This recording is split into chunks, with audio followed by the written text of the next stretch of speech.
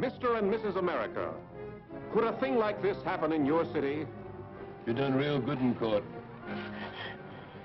Well, you done real good for the wrong side. Now, tomorrow, you're going back to answer questions for Fremont. You're gonna remember it different.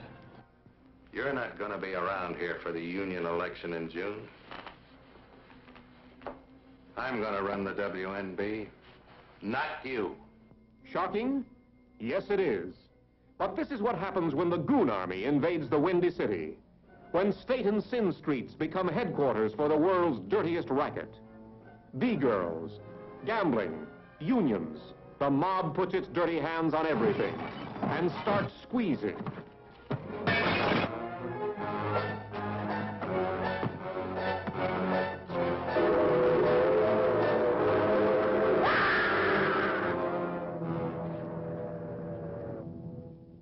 Driven out of Chicago, the crime syndicate found a new and startling way to come back and take over, with a ruthless blueprint to put the city into its rapacious pocket.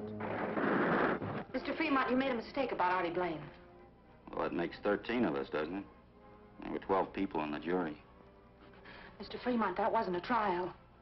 The public convicted Artie before that trial began. You and the public and the newspapers, you just crucified him.